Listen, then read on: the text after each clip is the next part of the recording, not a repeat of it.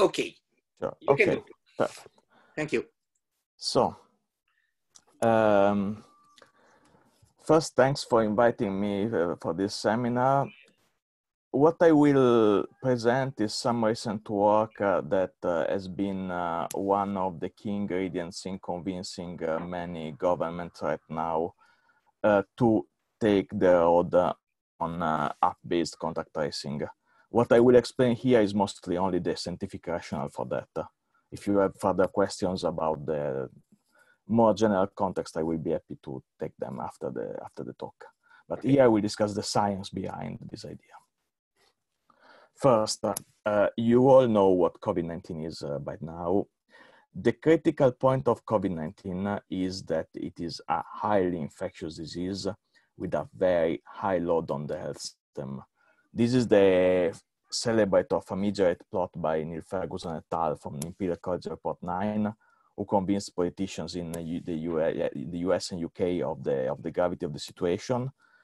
And here you see all the famous flatten the curve strategies from do nothing to different levels of social isolation. And here in the red line, you see the actual capacity of the UK in terms of ICU beds. So you see that essentially the critical aspect of this disease is not so much mortality by itself, but is the fact that it grows, it's so fast that overwhelms the health system, especially the amount of critical bed capacity. Therefore, what is needed to control this disease is to dramatically reduce transmission. And that is the reason why I think pretty much all of us are in lockdown right now. Because the reduction in transmission should be really dramatic in order to make this difference and reduce the curve down to this level. Now, the problem is that being a new disease that just, I mean, the virus was just found out between December and January in Wuhan. So it's really short times in terms both of epidemiological and genetic studies. And the quality of the data that is available is not great because of the crisis and the emergencies that have accompanied the virus itself. So what I'm showing here are different data sets from the early epidemic in China. So this is essentially Wuhan. And the market, the famous fish market from whom the first seed of the epidemic originated, possibly not the epidemic itself, but the first super spreading at least, was closed on January 1st, so here. And the whole of Wuhan was essentially put into lockdown on January 23rd, so it's about here.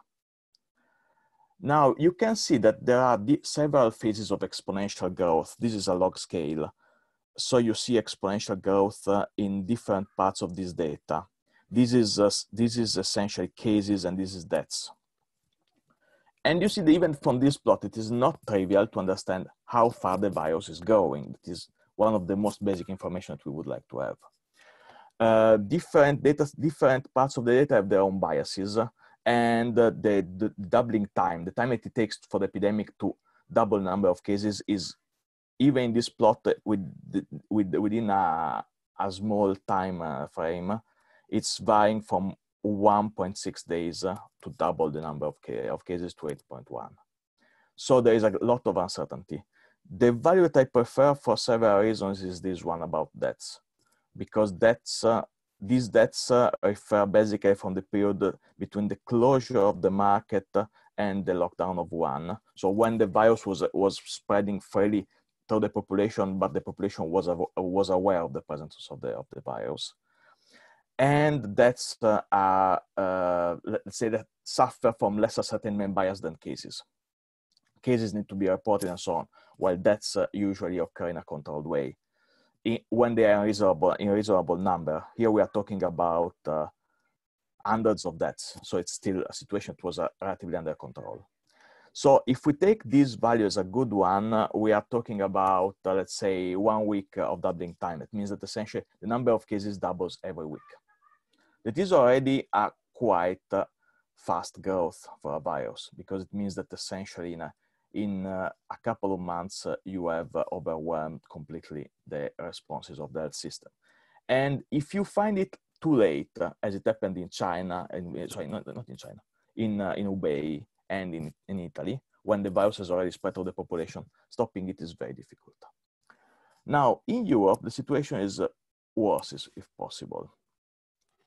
So here I'm showing data for all Italian regions, because it has been one of the worst hit in Europe, as you know.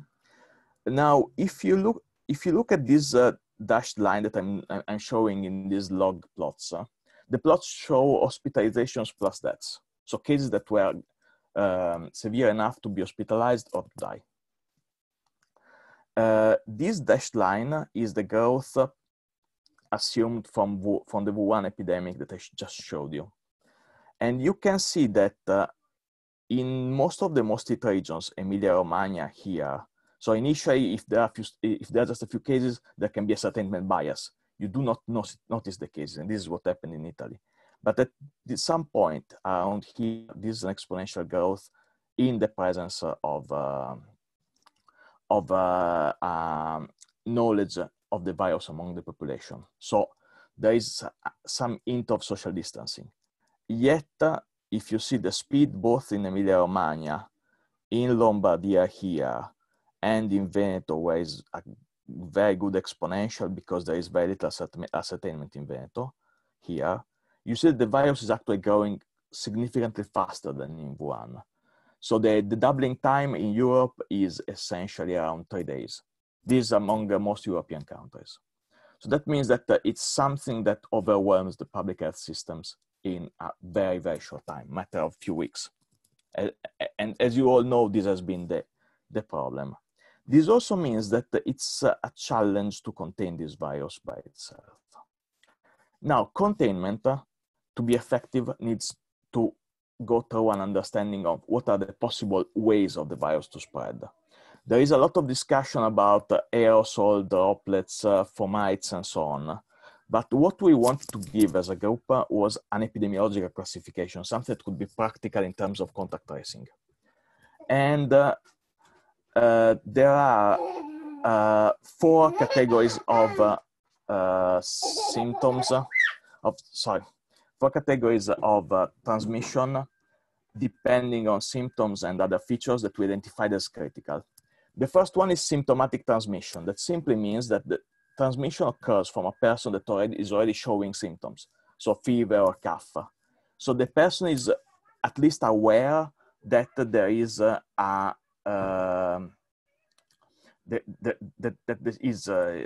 he could have some respiratory disease, and the persons around him could be also aware of that. The second category is pre-symptomatic, and this is an important one. The difference between pre-symptomatic and asymptomatic is not often made in the literature and in the media, but they are completely different.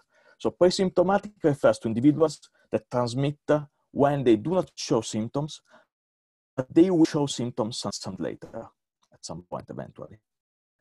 So you can test them. The test will reveal that they have the virus, but they are not showing symptoms. But within a week, they will show symptoms. Some cases are fully asymptomatic or pouchy symptomatic. That means that essentially do not show any symptom at all. Or they show very, very mild symptoms that cannot be really be detected. And this is a completely different class of transmissions. These individuals can transmit probably for the same length of time as symptomatic individuals, but of course, they follow a different route from the point of view of the epidemiology. The fourth route is the environmental one. That means that, for example, droplets get on some surfaces, fomites, as they are called in epidemiology, stay there. Some other individual touches those surfaces and gets the virus. So this is a kind of very indirect transmission that you cannot easily trace. If some of these droplets, for example, fell over the handle of the door and you are touching this door and then later touching your face and transmitting the virus like that, it's very difficult to trace the transmission from the individual who was originally infected to you. So these 4 categories are not based on the biology of the virus, but rather on the epidemiology that we think is important. The reason why we chose these categories was that there were some initial reports by Li et al. In the first paper, reasonable paper on the Chinese epidemic on early February, that most individuals that were infected initially in Wuhan had no memory of either having been to a wet market or having been exposed to an individual with respiratory symptoms. So a large part of individuals basically had no recollection of how they could have got infected. This points towards pre-symptomatic transmission, asymptomatic transmission, and the environmental one, of course. And even the market is a case probably of environmental transmission. So our initial guess was that asymptomatic transmission and environmental transmission were key. We went through the literature, we tried to understand and to model a little bit, and we were disappointed. The number of asymptomatics could be really high. There are some estimates around 40% even of the cases, but it's a mixed bag of results with respect to their infectiousness. They seem to have high viral loads as the others, but not so high infectiousness. So they could contribute to the total number of cases, but they don't contribute so much to the forward transmissions of the virus. This is what you want to stop. That's the current understanding with a lot of uncertainties. Environmental contribution doesn't seem to be great. It was a very important driver of the original 2003 SARS epidemic, but it doesn't seem to be a relevant driver in this epidemic, maybe accounting for 10–20% of cases. The only possible exception is the Wuhan wet market, who is the initial super spreading event. But in general, in the population, the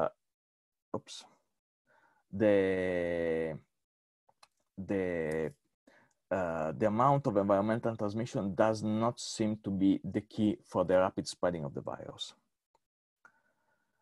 Okay, so we are left with symptomatic and pre-symptomatic transmission. Now, there is an important point about these two.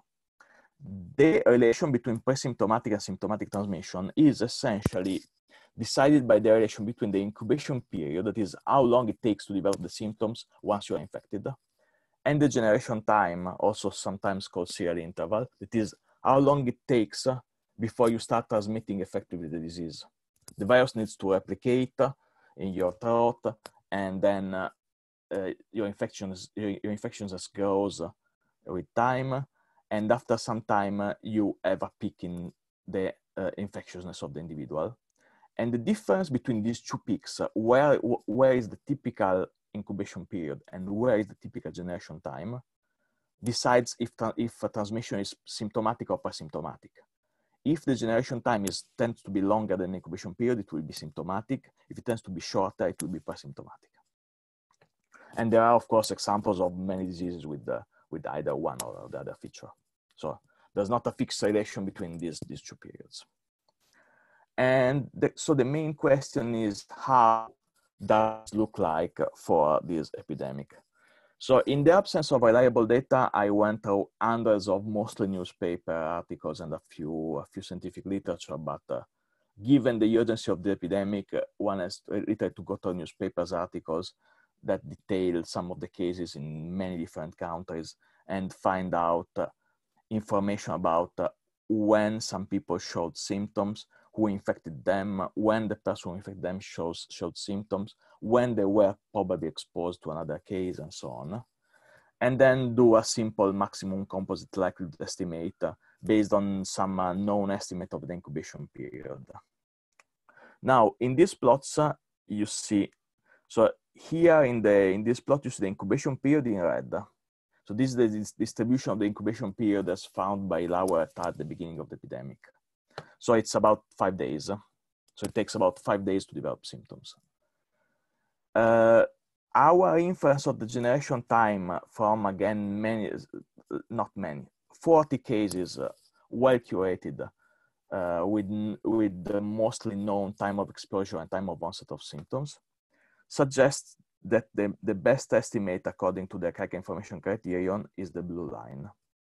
And the maximum likelihood uncertainty, well, the likelihood profiling, sorry, is shown in gray. So there is a lot of uncertainty on this specific curve, but one feature is clear if you look at it, that there is the initial part of the curve of the generation time that grows faster than the incubation one. This means that at least in this regime, there is definitely presymptomatic transmission. And this is an important point to quantify because in the literature, there's been a mixed bag of results. So here in black, you can see 3 different curves from our data, wave, gamma, and log normal. So 3 different fits, and all of them show this feature of the transmission starting before the onset of symptom. But in the literature, there were data from, for example, early studies in China that were a bit biased towards SARS. The original SARS had like 8 days or longer as generation time. So you see that initial studies were a bit weighting the data too much in the direction of the original SARS epidemic. And then later studies here had been not so careful in how to include cases so obtaining very short generation times. However, is essentially there in the middle. The important thing is that it shows still this behavior quite consistently between functional forms and profiling, that there is quite some fraction of presymptomatic transmissions. We can quantify essentially via Bayesian approach, knowing the curves beyond for all cases and looking at the data for each case, for the posterior probability that transmission occurred for each case that we're analyzing before symptoms. This is the distribution of the posterior probabilities, and you see that there is a significant fraction that is suggested to be presymptomatic. This is, if you want to see the average, this is the distribution of the average. So it's around 37%, but let's say that given uncertainty, 30–45% of all transmission from cases that will become eventually symptomatics occur before the onset of symptoms. This is a number that has been more or less confirmed within this range in a number of studies. So we pretty much believe right now that a good fraction of the transmission, almost 50% of them, are presymptomatic. This is the key reason why this virus is difficult to stop, because essentially you can transmit the virus before you have symptoms. Now, how you reach epidemic control? I will go through some very basic epidemiology. Apologies for those who know it very well. There are 2 key reproduction numbers in epidemiology. R naught and let's call it R effective. R naught is the average number of infections that you cause if you put an infected individual in a completely naive population. If this number is less than 1, the epidemic cannot spread. If the number is more than 1 and you start having a few cases, the epidemic will spread almost for sure. This is from basic theory of branching processes, if you want. Now, if you adopt any kind of intervention, lockdown, social distancing, contact tracing, the number of infections caused by an infected individual will drop to some number R effective. And if you want to control the epidemic, you have to reduce this reproduction number to less than 1. Now, reproduction numbers for this disease are not so easy to get, and there is quite a lot of variability in estimates among different papers. The reason is that the most appropriate way to estimate it during a fast-growing epidemic at the beginning is using the so-called Euler-Lotka equation that many of you probably know. So the idea is that you have the basic renewal equation, the incidence, that is the number of new cases at time t, is related to the number of new cases at the time tau in the past, times the infectiousness of these new cases after time tau post-infection. If you plug an exponential ansatz with growth rate R into this equation, so you assume essentially that the number of cases will eventually grow exponentially. That is a reasonable assumption in basically all models in the initial phase of the epidemic. You get the classic Euler-Lotka equation here. that connects the R naught, so the average number of cases that are generated by a single infected individual, the growth rate of the whole epidemic, and the generation time distribution. That is the one that I just showed you. So uncertainties in the growth rate and the generation time distribution cause a lot of uncertainty in R naught, that is the critical parameter for epidemic intervention. So this means that essentially we have estimates for R naught that go from 2 to 5, 6, but reasonably the best estimates that we have are around 2, 2.5 for China, and probably 3, 3.5 for Europe. Now, when you pick the infectiousness, that is the number of cases, of new cases caused by an infected individual after a time tau post-infection, you can try to decompose that into the different transmission pathways that I outlined before. So you can model essentially transmission via symptomatic, via the infectiousness of the individuals, times summary scaling because they are symptomatic and they could have lower infectiousness, times the fraction of asymptomatics, and so on and so forth. And the same for pre-symptomatic, you can control for the amount of individuals that have symptoms before time tau, and so on for symptomatic, and you can also have a delayed environmental transmission. And you can try to put together these 4 pieces to the best of our knowledge, let's say now, also almost a month ago, although the picture has not changed significantly, and try to see what is the different contribution of these 4 components to the epidemic, and to R naught especially. Oops, sorry. And this is the contribution. So this is the decomposition of the infectiousness and of R naught into the 4 components that I outlined. You see that essentially environmental and asymptomatic does not seem to play a major role, although it contributes to the epidemic. And the big contributions come from pre-symptomatic and symptomatic transmission. And if you estimate it this way, you get the same result that about half of all transmissions are pre-symptomatic. Interestingly, if you look, the pure contribution to R from pre-symptomatic transmissions is 0.9, so it's almost 1. So basically, there is no chance that you could stop the epidemic without tackling pre-symptomatic transmissions, because by themselves, they are able to self-sustain the epidemic almost by themselves. May I ask a question? Sure. Yeah. So how variable are your parameters that lead to these curves? How? Sorry. How variable are your parameters that lead to this curve?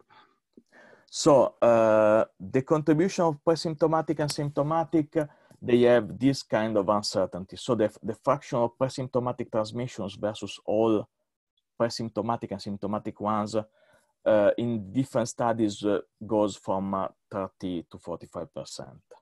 Our estimate is 37%, so it's right in the middle. Last studies tend to indicate 45%, but again, things are still oscillating and not reaching our consensus because it's difficult to get reliable data in the middle of an epidemic. These studies are from particularly for COVID in their particular. Yeah. Sorry. Okay. This is all for COVID-19. Okay. So, SARS-1, so the SARS that occurred in 2003, and that is the closest virus to COVID-19, had it was far more severe in terms of clinical symptoms. That is why it was easier to stop in some sense. Having severe symptoms also implies that it's easier to stop if you stop symptomatic individuals as soon as possible. If you have a spectrum of mild diseases that can spread more easily, that is actually an obstacle. And that was realized by Fraser, Riley, and collaborators in 2004, shortly after the original SARS, that it was lucky that SARS was so symptomatic, also in terms of its transmission. And this means that essentially generation times for SARS were definitely longer. And so SARS was initially a reference for these studies, but it's not a good one because really its epidemiological features are crucially different. Just that the disease moved from a prevalently lung disease in SARS to a mixture of lung and upper respiratory tract. And of course, as the disease goes up the upper respiratory tract in terms of infection, it becomes less severe in clinical manifestations, but more contagious. So there is this trade-off. And unfortunately, COVID-19 falls in a I would not say in a sweet spot because I have not proved that there is a sweet spot. But let's say that it's definitely a bad balance between severity of symptoms and infectiousness. But it has nothing to do with SARS, and SARS is not a reliable basis. For example, environmental transmission, that is an unknown parameter, was an important way for SARS to spread. In Hong Kong, essentially, there have been studies that estimate that almost all transmission essentially can be represented as environmental ones. And there are several well-known cases, hospitals, big residential buildings, and so on. Here, beyond the one market, we have found little evidence that this is the case. So we started with the belief environmental and symptomatic would be the important parts, and we ended up with no evidence for that. So that's where we are right now. Now, there is still the possibility that even if environmental is maybe not key,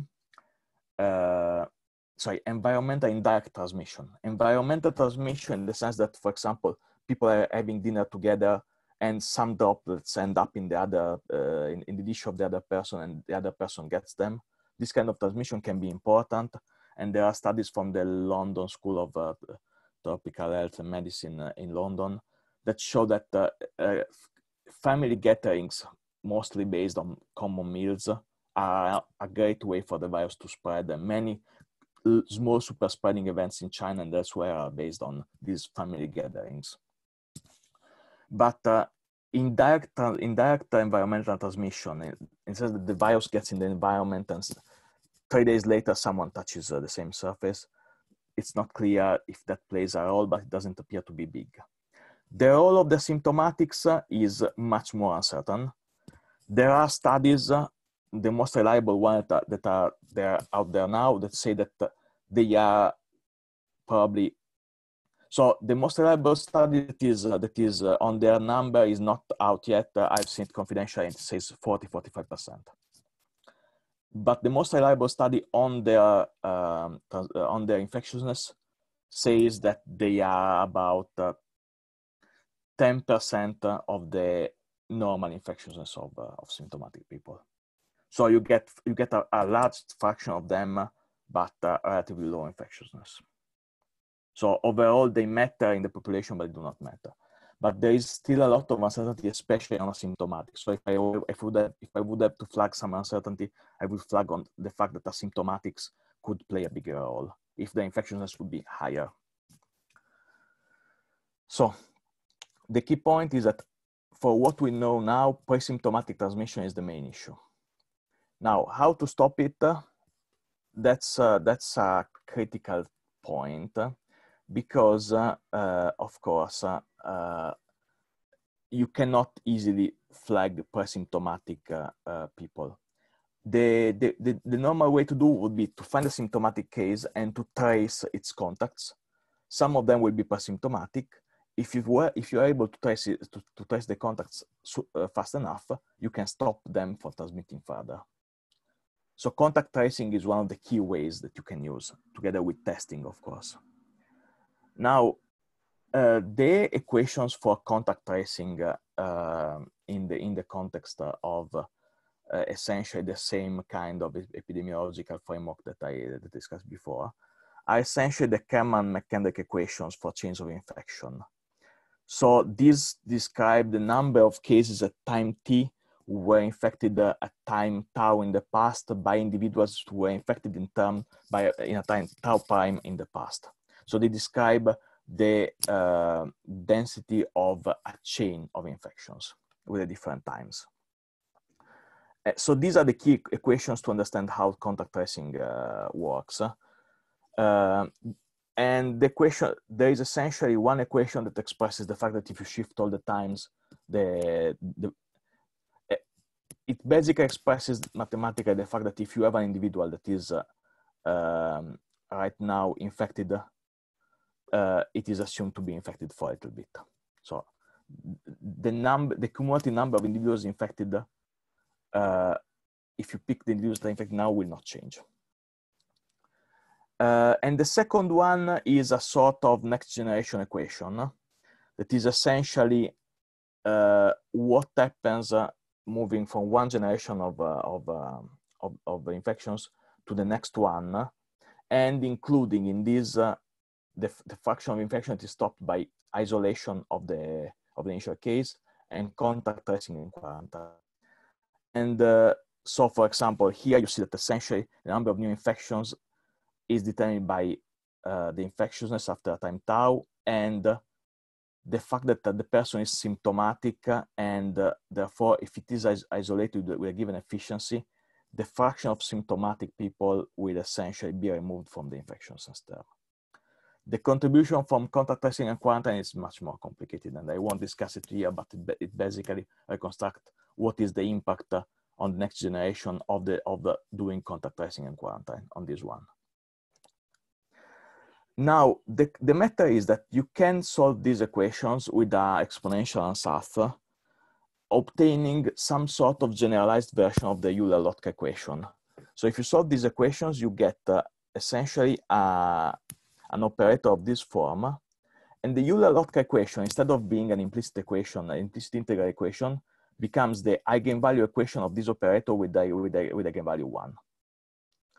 So essentially, assuming this operator as an eigenvalue, as a maximum eigenvalue 1 actually, and solving the eigenvalue equation, you obtain the growth rate in the presence of contact tracing and isolation of symptomatic cases. That is what you want to understand how you can control the epidemic in terms of the efficiency of isolation and the efficiency of contact tracing. You can also twist this equation by putting R equal 0 to actually infer instead what is the maximum R naught that would be controlled by the system. So because basically beta is the generation time that we know times R naught. So if you neglect this term, you have R naught in equal to 1, sorry, you have R naught that is related to the inverse eigenvalue of the system in some way. And when that eigenvalue is 1, you are essentially asking what are the conditions such that R naught is brought down to 1. Now, let's use this second interpretation, and let me show you the results. So there are parameters, just to remind you, the success in isolating cases. So when you have a symptomatic case, how often can you isolate it at home? And if you have its contacts, how often do you succeed in convincing them to quarantine? And also, of course, to convince them, you have to trace the original case, to trace the contacts, and to convince them to quarantine. So these are the plots for different delays between symptoms and the time that you do contact tracing. You can see this first plot that if there is no delay, actually with the parameters for this disease, you have a fair chance of controlling the disease if you are effective enough. So in the sense that you can reach up to 4, are not equal 4, so 4 transmission for each person that are controllable just by contact tracing alone. And realistically, with the finite effectiveness of contact tracing, you can reach 2.5, that is this line, or even 3. And you can easily reach 2. So you can easily bring down R naught from 2 cases per individual infected to 1 case with contact tracing with not huge effectiveness. But things change dramatically if you wait some time. You see that if you wait a few hours, things do not change that much, although they worsen. But if you start waiting days, this typical time it is needed to test the person, find its contacts, and so on, you don't have any chance to control the epidemic. And if you wait 3 days, you don't have any chance to control the epidemic in any case, basically. This is the key reason why speed is essentially of the utmost importance. Speed and effectiveness. You need essentially you need to be in a regime where you are around here, so small delays between symptoms and the time that you quarantine contacts, and high, let's say 60% at least success in isolating both the case and the contacts. Now, this means that essentially you have to find a fast solution to this. The reason, to give an intuition behind the plots, the reason why, and behind the mechanical equations, the reason why it matters is that if you have a symptomatic case, you see it when most of the transmissions are already gone, let's say 50% of them, a bit more possibly if you have a little bit of delay in validating the case. If you wait 3-4 days, all the cases that were infected by this index case here will also be beyond the point where they transmitted most of the possible transmissions that they could. If you do it immediately, you can stop these cases in the early phases when they still haven't transmitted the virus further that much. So that is why it's key to be fast. So the key message of our work was that isolation and contact tracing can stop the epidemic. They are one of the classical tools of epidemiology, and it could work, but requires high efficiency and short response times. And the 3 days versus no delays is really striking. So this is the growth rate this time. So what I'm showing here is the growth rate of the virus if you have this delay to isolation and contact quarantine, so 3 days or no delay at all. And I'm assuming are not equal to 2 in this case. So the virus without intervention is causing 2 new cases for each case, for each infected case. And you can see that essentially the growth of the virus is still positive if you have insufficient efficiency, and it's basically always positive in the setup where you wait 3 days.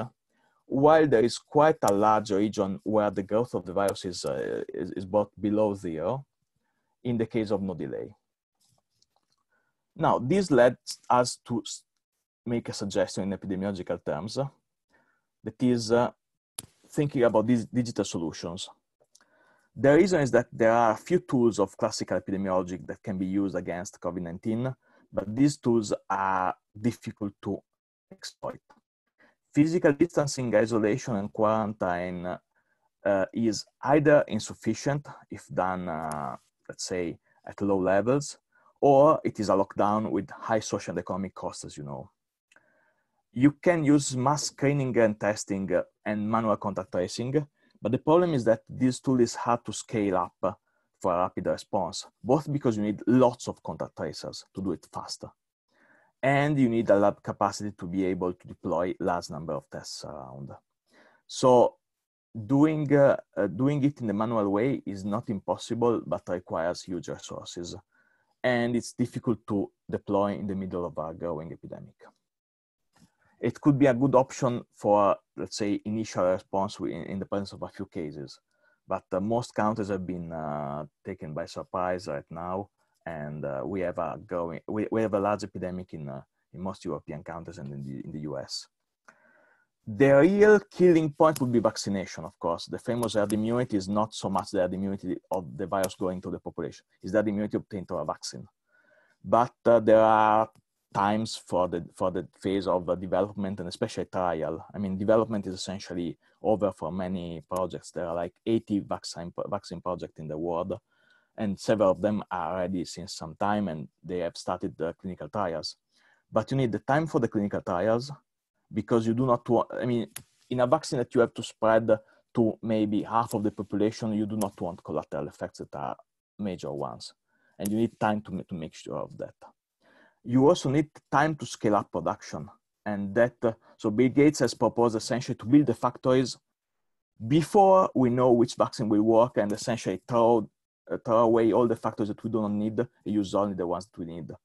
Just because that is the kind of need for time that we have.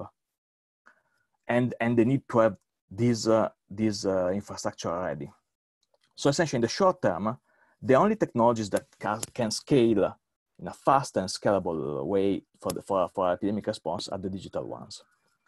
And this is why we proposed something that has been proposed in some form in the past and applied also by China, South Korea in different forms. And we proposed an adapted version for contact tracing, basically. That is an app that registers, records all your contacts in your everyday life in an anonymous way. So essentially, your phone knows that it's in proximity with another phone. They communicate and they record some messages from each other. So they know in an anonymous way their contacts. Then at some point, one of these individuals find out he has fever or cough. For example, can request a test and report the symptoms, and is found to be positive. Then all the individuals that he was in close contact, let's say a few meters, that is the typical distance for droplets, will receive an instant signal saying, please, you have been in close contact with an individual that was infected. You are at high risk. Please self-isolate for 14 days or whatever is the public health policy that is deemed reasonable. Some individuals can get a signal for, let's say, you are at risk, but not at great risk. Please just use enhanced social and physical distancing measures. You do not necessarily have to stay at home, but you have to know that you could be infectious. So this is the simple schema for the app. The app just do that, essentially, in its simplest idea, just communicate to all the contacts that they have to serve data in an instant way. And for essentially do the work that contact tracers would do manually in 1, 2, 3 days. Now, one important point that this app brings down are not. As I've shown you, essentially what this app does is essentially bringing down the number of infections from each infected individual in practice. So this is useful with different, maybe with different parameters and with different implementations during the whole epidemic.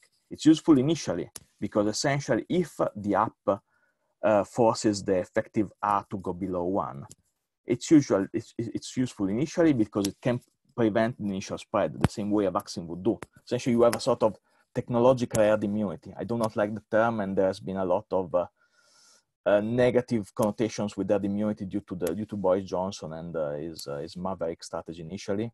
But right now, the point is that this is a sort of technological herd immunity. You do not stop the virus from infecting someone, but you stop it from spreading. So it works. It essentially works in the same way as a vaccine in reducing the overall R of the virus, although it doesn't protect the individual itself. So it's useful in all contexts. It can prevent initial spread.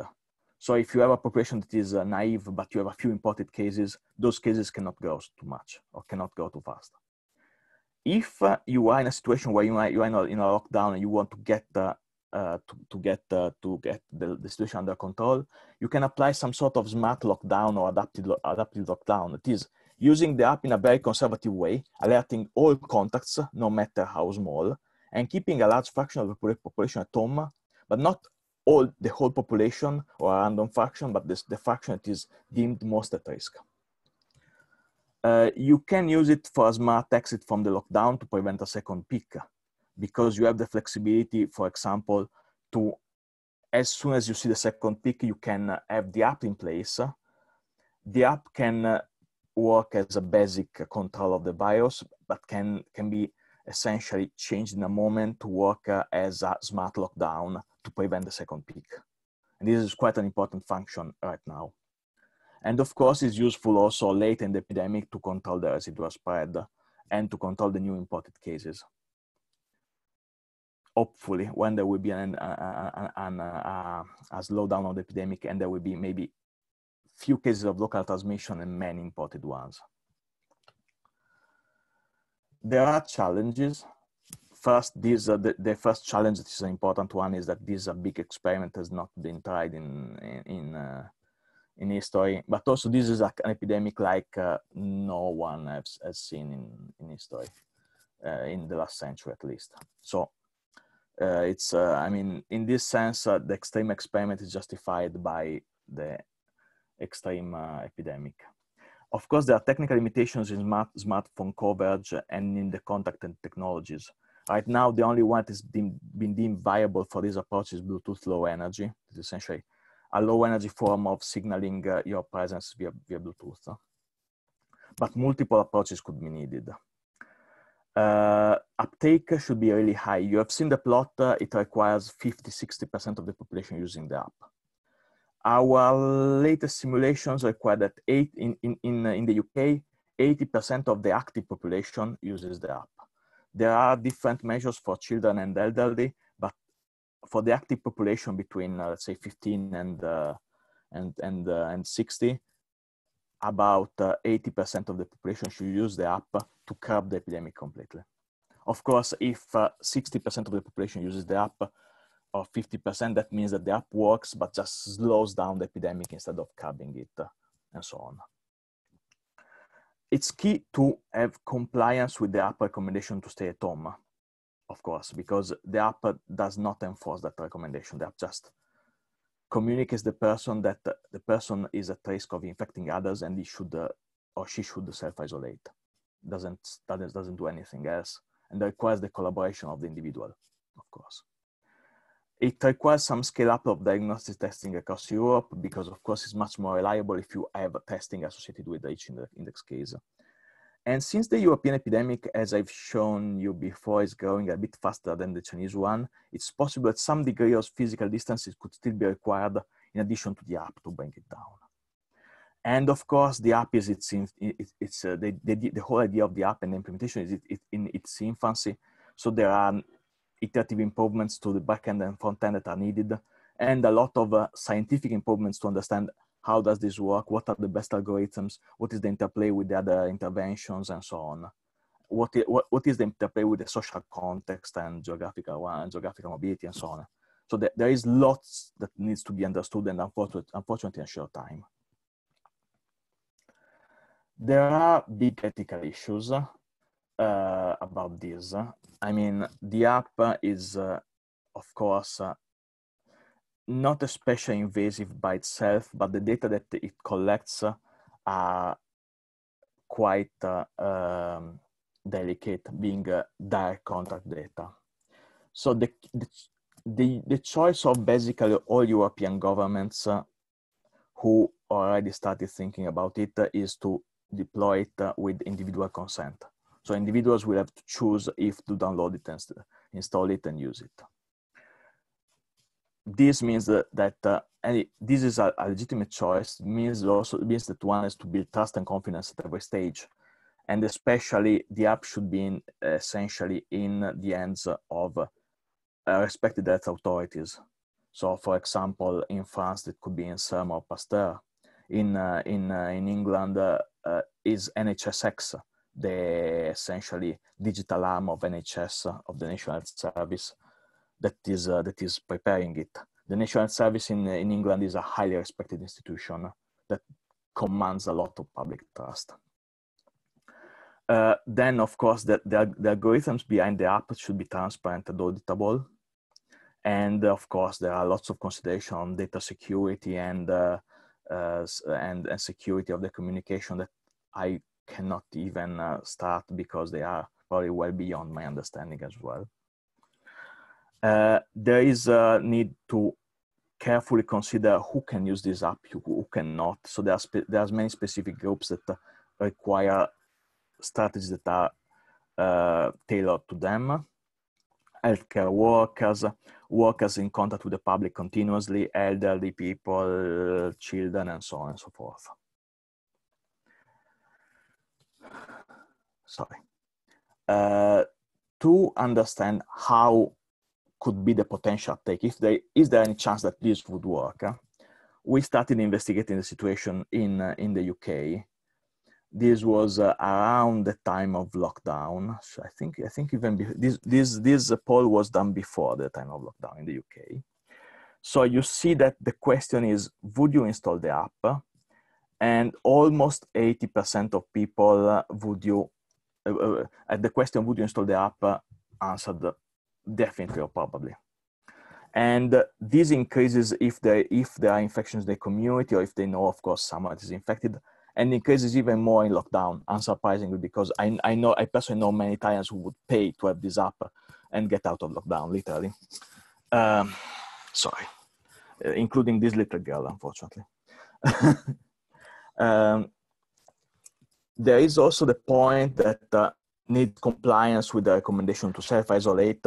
And again, data is really positive. Once people have the app, they would tend to comply, definitely. Also because it's a way to respect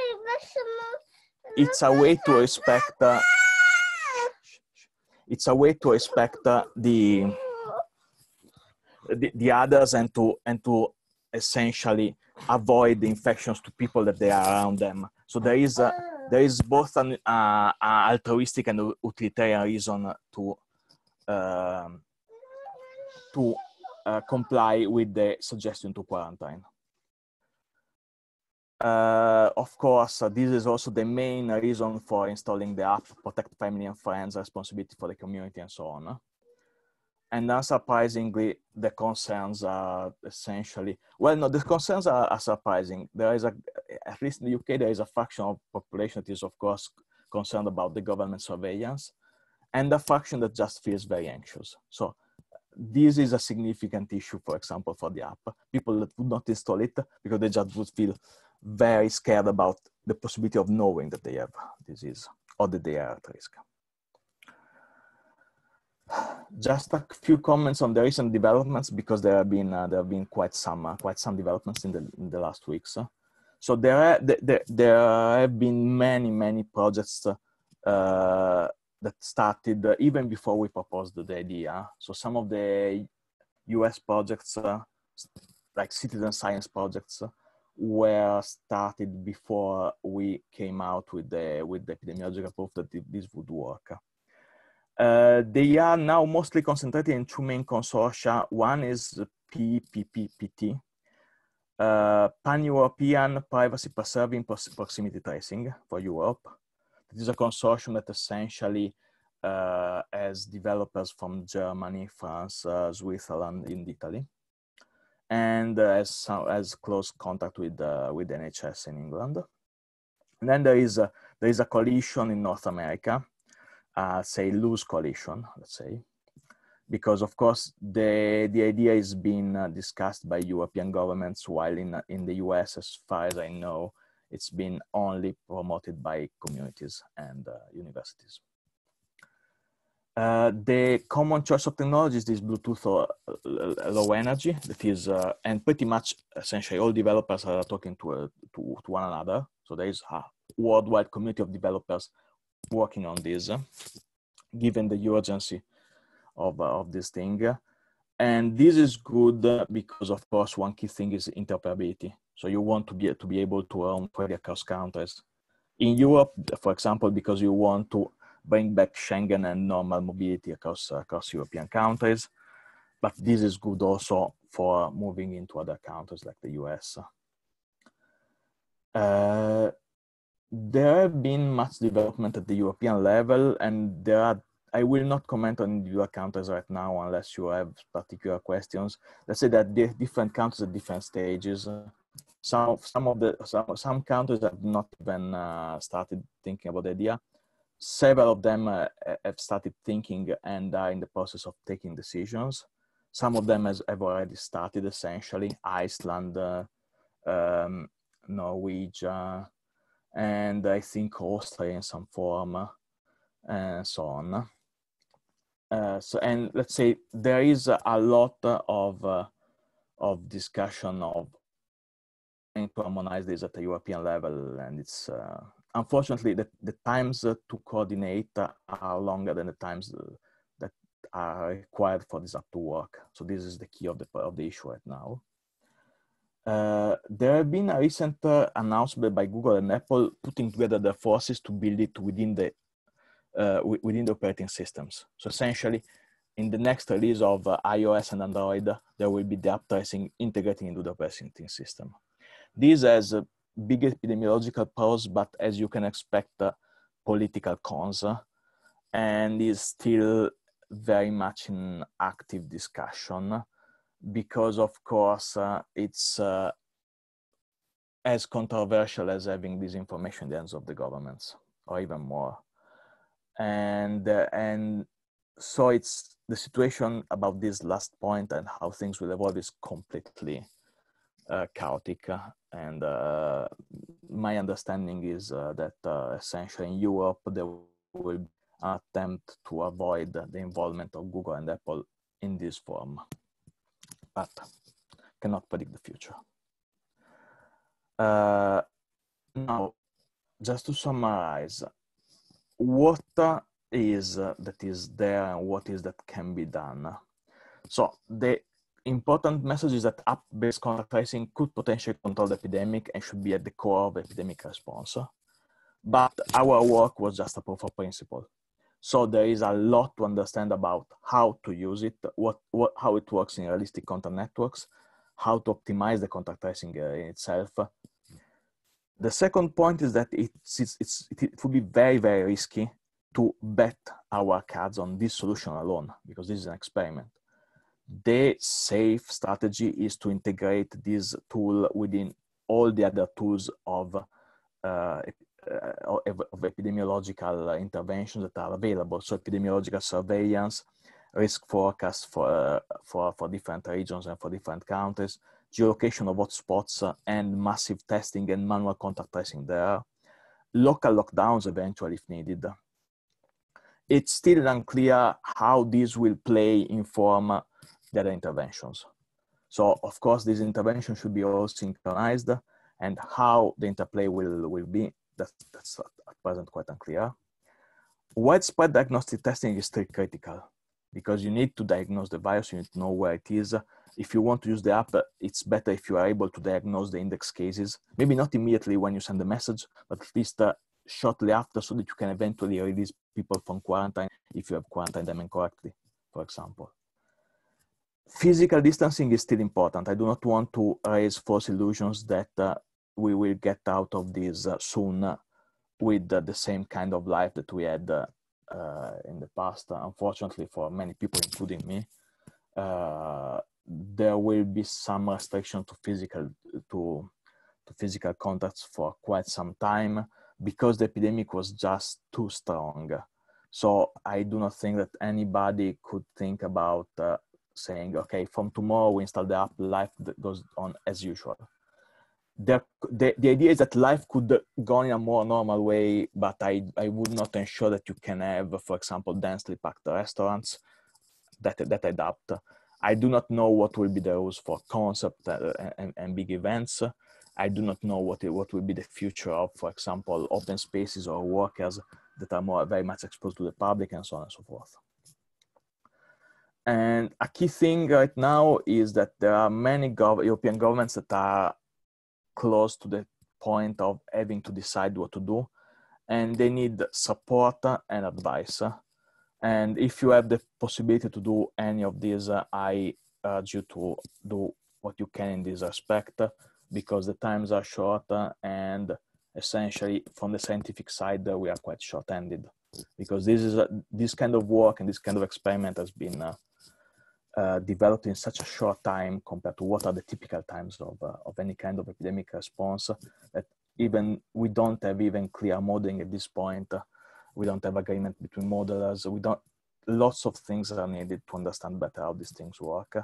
And of course, lots of support for the government to be able to take effective decisions in this direction.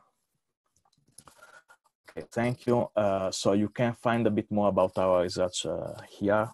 And I would like to thank all the group. Probably some of you know Christoph Fraser, who is the person behind essentially this project. And also David is the clinician who essentially proposed the app together with Christoph. And high-end case took most of the epidemiological work behind that. And so thank you very much, and I'm very open to take questions if you have some.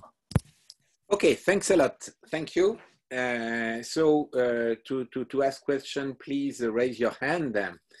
Okay, so Dirk.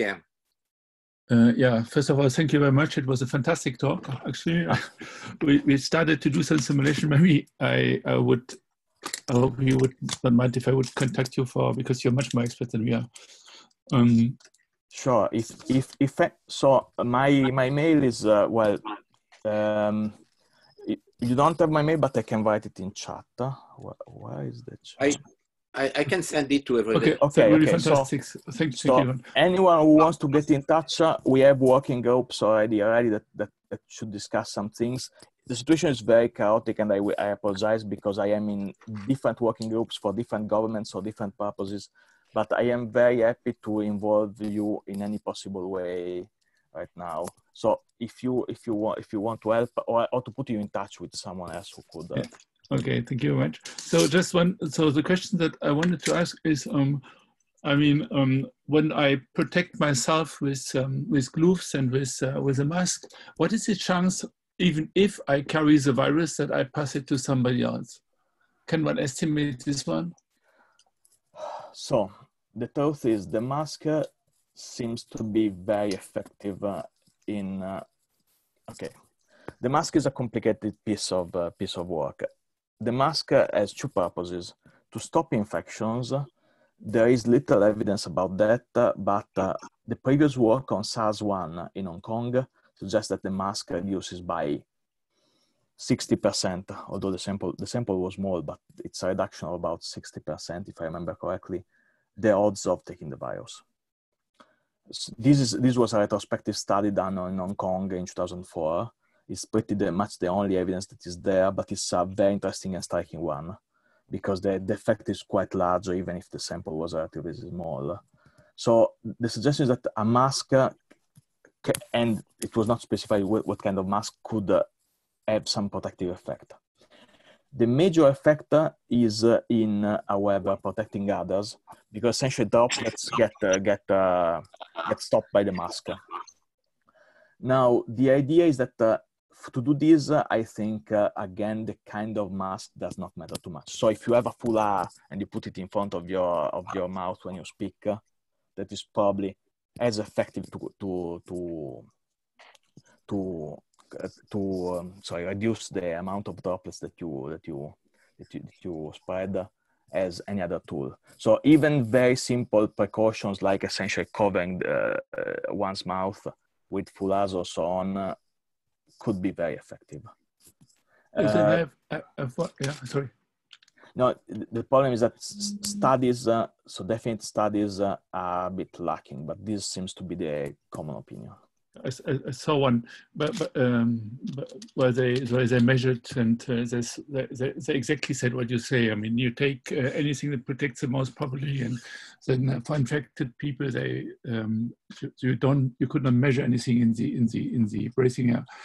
One thing that just my second and last question, because there are also others, is I was surprised how similar in the different regions of Italy, the curves develop. So this we started to code something in space and to understand what happens if you have interaction between the region by using the plane, the train, whatever. But now I'm wondering whether this is really so important, because the curves are so similar that one could get the impression that the well-mixed assumption that you're using is so good that maybe space doesn't matter that much. What do you think about that? So one of the similarity of the curves is, of course, what happened after lockdown, because at that point, essentially everyone is in lockdown with the same conditions. So the lockdown was essentially enforced Italy-wide. So when you see the slowdown of the curves, that could look the same, because precisely, essentially, more or less all of Italy is in the same situation of lockdown. Conditions, it's unclear, because so these curves seem all to start very fast but there could be different reasons behind the starting so fast. One could be ascertainment. So in places like Lombardia or Emilia-Romagna, the virus was already there, and they didn't count enough hospitalized cases at the beginning. There were people that were already in the hospital because of the disease, but the authorities didn't know. So the initial part could be an effect of this ascertainment bias. While in other parts, the faster initial increase is due to mobility. So especially the virus was in northern Italy, and there was a spread towards southern Italy due to a series of introduced cases. And of course, you have a faster rate because you have the exponential rate of each case convoluted by the rate of mobility of infected cases from north to south. So it could be that the similarity behind those curves is only apparent, and actually there are different reasons for the kind of profile of those curves. My feeling is that the kind of rates of growth are very similar all across Europe.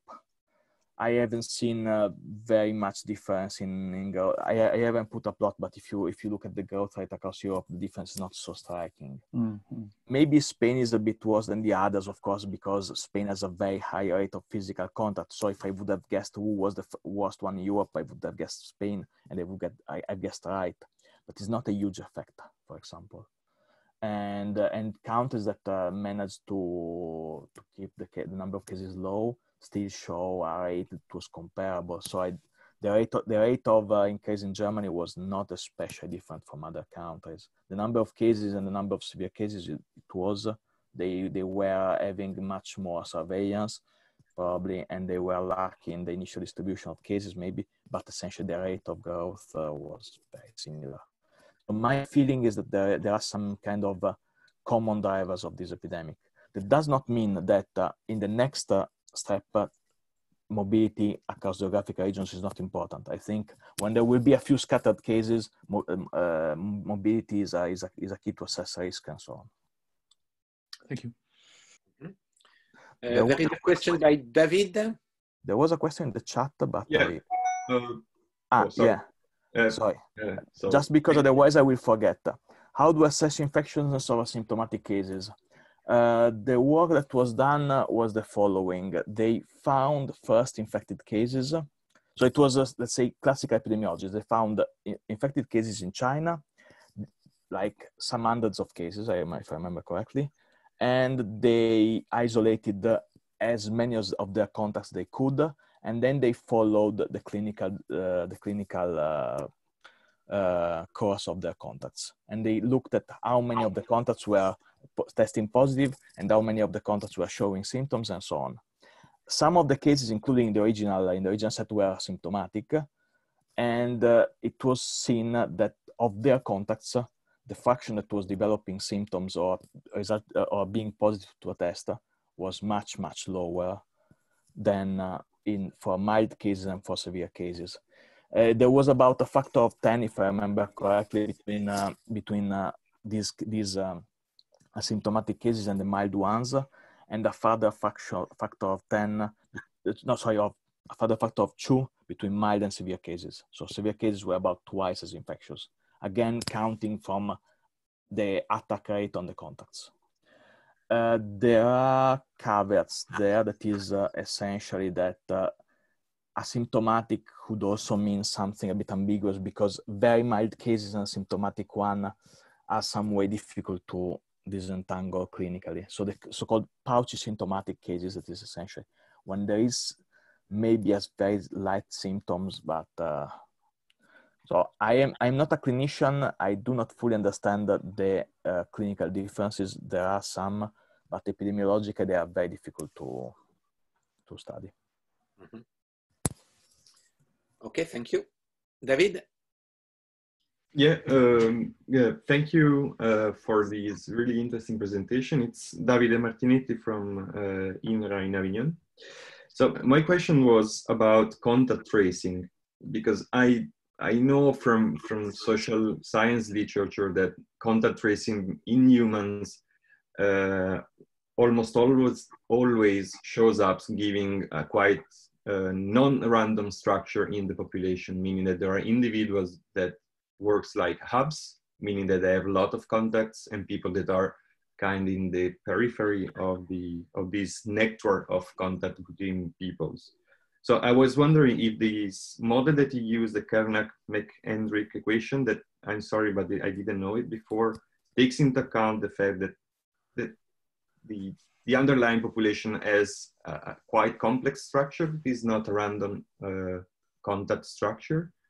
And what are also the possibilities for imagining this content tracing app working in detecting those hubs, those persons, those people that are more likely to foster the spread among the population, if then surveillance and intervention can go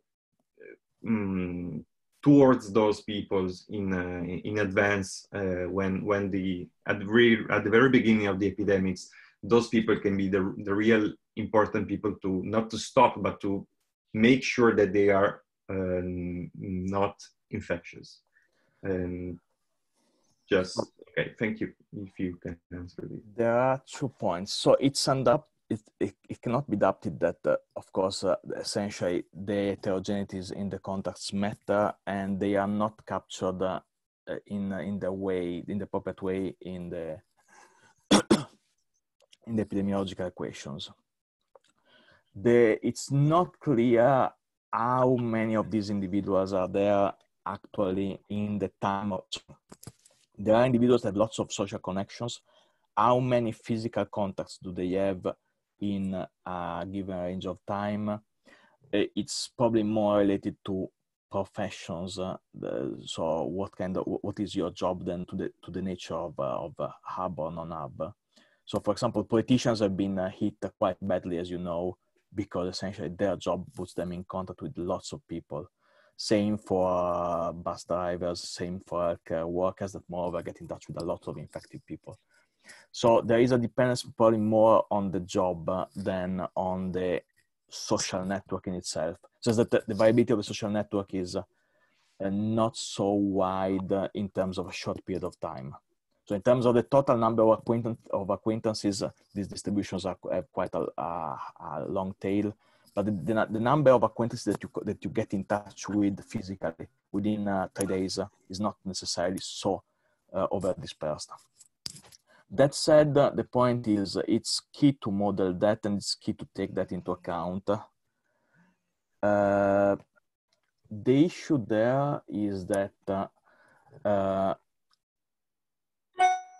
if you can save the network of the contacts, of course, you can even locate these people in advance, and you can target the intervention.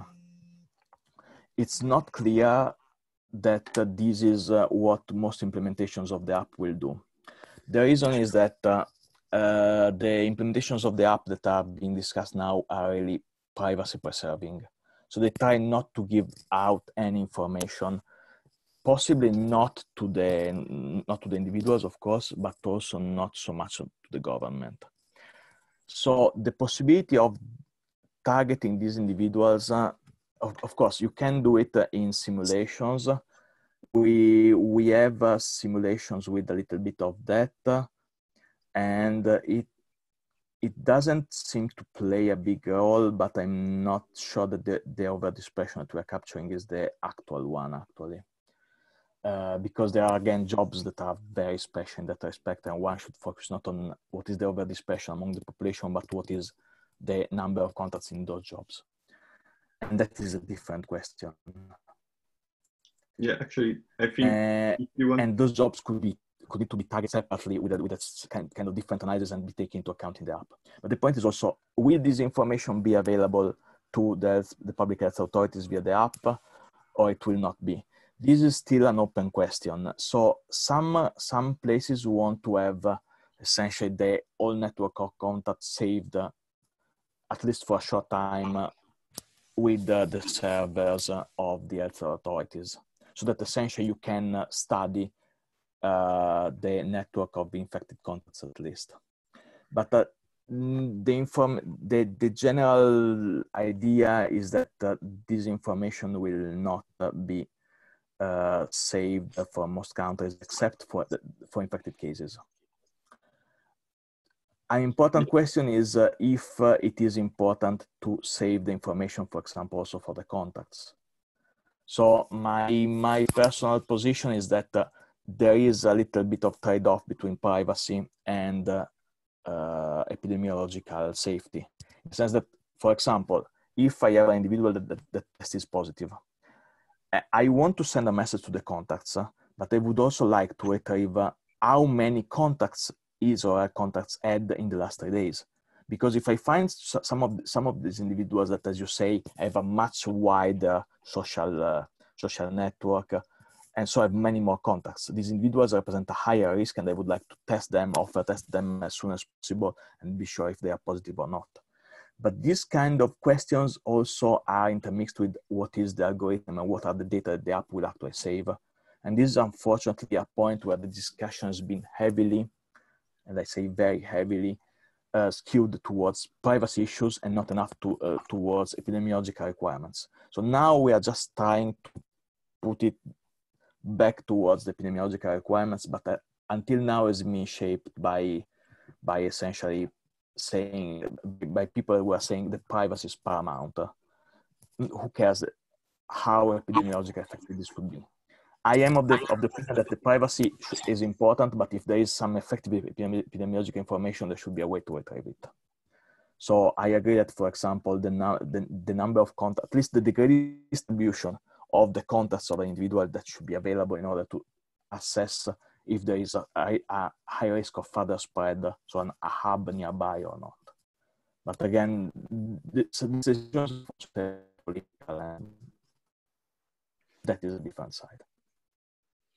Yeah, actually, in the UK, there has been a nice experiment made by the BBC called Contagion, in which they implemented such kind of app, and they recorded at the beginning in some villages, and then all across the UK from volunteers that install the app and look at how, in that case, was an informatic contagion from one mobile with the installed app to another, and it was really nice results on that. Yeah, absolutely. The problem there is basically that we do not know much of this virus to be sure that we can simulate it correctly. There has been some discussion about it, but one of the problems that we could have along the way. For example, the dispersion of the actual infectiousness is not clear. So you can have individuals that are maybe highly infectious, even if they don't have maybe special symptoms, but they are highly infectious by themselves. These individuals could act as super spreaders. There has been some discussion about it, but no hard data. And this could matter a lot in practice with respect to any simulation, because there is not a matter only on the contact, but also on what is the actual risk of any specific individual. So I am a bit skeptical about what we can learn, not from the app, but from these kind of simulations. I was discussing with those other people who have large contact networks. My feeling is that it would be better to be able to learn from the app itself, essentially, because then we have the real contagion with the real epidemiological parameters. Maybe we don't know, but the virus knows them very well. Mm-hmm. Okay, so I have an immediate and obvious question. So in order the contact tracing is working, so it can be considered somehow as an infectious disease, and the infectiousness of the contact traces tracking should be bigger than the infectiousness of the COVID in order to be working. So meaning that if you are close to somebody who may have or may 4 days later be infected, then you will be put in your self-isolation. The conclusion is that there will be a lockdown after 1 or 2 weeks, no? No, not necessarily. So you can do some study about this, I guess. You can consider that the contact tracing is a sort of infectious disease and see how it spreads. But so the point here is that the contact tracing, so the limitation of the contact tracing is testing, basically. So are you able to test all individuals who report symptoms or not? And how long it takes. So it's more complicated than an infectious process, because essentially there are the delays due to the testing capacity. Those delays are the ones that actually govern so the availability of testing and the delays are the ones that govern the epidemic. So in principle, you could also do recursion, but that is a slightly different method and it's not clear yet how it would work. But yeah, no, so you don't have necessarily lockdown in the sense that if contact tracing is effective enough, the growth of the virus doesn't need to be positive. So you can have a local outbreak and then negative rates, and then you are just quarantining a few people and that's all. It's also possible that you don't control the virus, and essentially the contact tracing tracks the whole development of the virus until you have maybe a sizable fraction of the epidemic of the population in lockdown. So assume that there is a second wave, we don't control it, the app or the other interventions cannot control it. You start quarantining more and more people until maybe 20% of the population is at home. Mm-hmm. That is the smart lockdown scenario that I was outlining, essentially, where what contact tracing does is essentially telling who should stay at home with priority and who should not. Okay. Sonia has one question. Sonia Ferretti. Yeah, I'm seeing right now. The answer is no.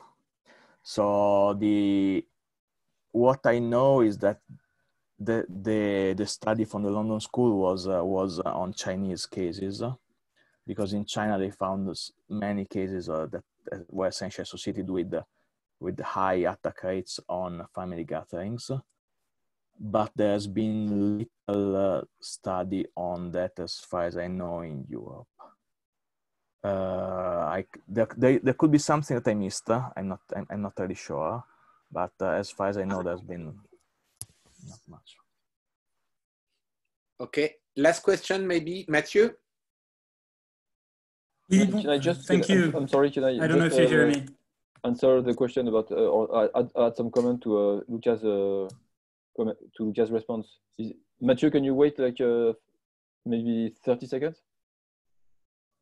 Sure. Amaury, please.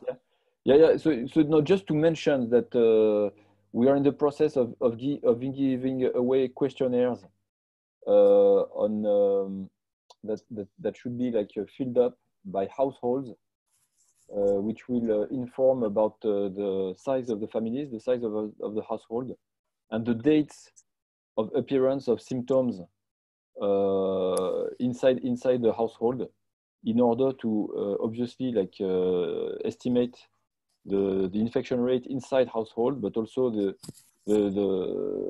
role of some factors like the size of the family with respect to the size also of the apartment or of the house, and of course other factors like risk factors, age, etc.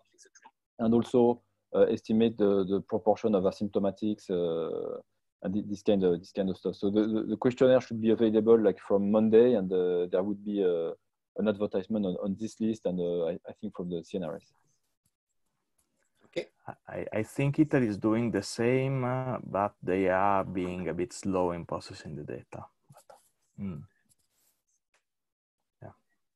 So I know that in Northern Italy there have been these studies, but I cannot. I mean, I think they are overwhelmed, so they had no time for this to actually process effectively these studies. Okay. So I hope we will be faster than them. I mean, it would be interesting to know how.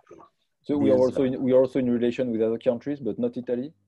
So if you have contacts that you can give me, I'm interested. I could put you in touch if you want to exchange something. I could put you in touch with the people who should have access to it. Great. Then Italian bureaucracy is what you know it is. So okay. Not sure about that.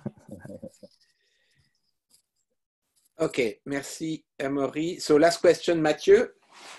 Yeah, thank you, Yvon, and thanks to Luca for the great talk. I had one reaction about what Yvon was mentioning is, from what I understand, the app does not exactly function like a classical epidemics, because you do not isolate contacts of contacts. So there is no, the second generation is not exactly like the first. I mean, you do ask people that have been in contact to suspected case that might turn out to be a confirmed case to self-isolate, but you don't go to the contacts of the contacts right away unless there is other confirmed case. So I guess you cannot exactly treat it in the same way than an epidemics. So that was, if I'm correct, Luca, about that. It is correct. So the reason why actually we didn't consider that was just to get solvable equations and in a short time, because of course what was needed was also to have a short answer to the question, does it work? I think, so we have simulations that show that essentially some degree of recursion is better, but it's mostly recursion within households. So you can essentially alert the contacts and ask also their households to stay at home. Okay. Because of so course closer contacts. Okay, thank you. And I had the second question. I mean, briefly, maybe it's too vague, but I was stricken by the fact that there was such a big difference in estimation of the R0 for Asia and Europe, and it leads to, of course, suspect some kind of cultural differences, okay, or different contacts, the way of contacting people, but it could also be, I don't know if that would be a possibility, but that if people are infectious on some very different levels, you mentioned that with the asymptomatic on one hand being less infectious or post-symptomatics being less infectious than others, it could also be that because the population is different, we're older, fatter, or whatever than the Asian population, that there would be a bigger proportion of the population that is actually more infectious when it gets the virus. And maybe it points to that. I'm not completely sure about that. But okay. So it is a possibility. There is, or at least there is a strong speculation that there is some core group effect, and we observe it in our simulations. In the sense that elderly tend to stay mostly with people of their age, and tend to have more severe symptoms and probably more to be more effective. So there is a strong impact of this group that is not as strong in China, but definitely stronger, for example, in Italy. Italy is one of the countries that have the highest proportion of over 80s among large countries in the world. So definitely that is a possibility. There has been a paper that probably was discussing this in more detail by Lorenzo Pellis. I think the first author was Lorenzo Pellis recently, about precisely estimates of growth rate and R0. And was some way, I think, discussing this core group effect. So the fact that possibly the growth is at some initial point, the visible growth is dominated by essentially elderly people who show higher infectivity and high susceptibility, moreover, and they tend to be associatively mixed among their age classes. So that's a good observation, and it's definitely possible that it's true. I did not want to speculate too much. I mean, you know, there are some reasons for which I can see clearly that Europe could be culturally more affected, like countries like Italy, but also France and Spain have family gatherings with food, for example, and that's quite common, as you know. But it's not that China doesn't have them. Some countries like Spain have, for example, a much larger rate of physical contact, but again, the difference is not impressive. So my feeling is that there could be differences of this kind that are more in terms of the demographic structure that could explain it. The problem is that there are so many sensitivities in estimating these quantities that I didn't want to delve deeply into what I think is there or not. I mean, honestly, I don't feel confident enough to make an assessment. Probably the values between 2.5, between 2 and 3.5, all the values are probably reasonable. And that is one of the reasons why I think an integrated strategy is key, because we have an unknown value of R naught that we want to bring down to 1. And so there needs to be multiple strategies put together to make sure that we are covering all the uncertainties of this kind. Thanks a lot for the answer. Thanks. Okay, thank you. It's noon, and so I think that Luca has a lot of things to do. So I thank him again for this very nice presentation, and also for his availability to participate to this group de travail. Okay, You're welcome. You all. It was a pleasure. Yeah, thank you. Bye-bye. Bye-bye.